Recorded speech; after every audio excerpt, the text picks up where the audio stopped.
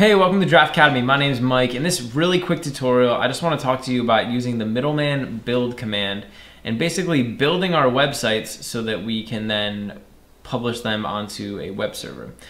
So over here, I have this website that I've been working on throughout the course. And in this source folder, I just have a bunch of files that I created. So we have this index.html file, which is like the home page. And then we have this b.markdown file. We have this a.html file, and then inside of directory 1 we have this c.html file. So imagine that you're done building your website, you have all of your files that you want to go on your website. How do you then get those files so that you can upload them onto your web server? There's a very simple middleman command that we can use, and it's just middleman and build.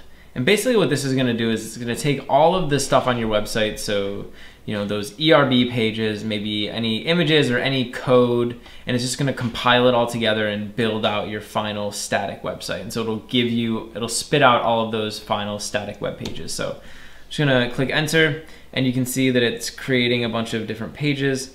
And now when we head over to our project directory, you'll notice that there's a new folder here, and it's called build. And inside this build folder, this is actually our entire website. So we have this like index.html file, we have our style sheets, our JavaScript, any of our images, and then directory 1, we have that c.html file. So this is like our final website that's built together, and it's all of our static pages that we can then upload to a web server. So obviously there's a bunch of different ways that you can serve your website, and that's a little bit beyond the scope of this course. This course is more just about using Middleman and learning how to use it, and obviously using that build command.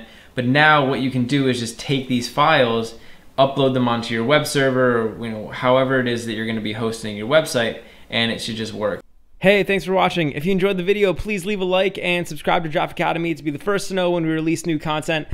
Also, we're always looking to improve, so if you have any constructive criticism or questions or anything, leave a comment below.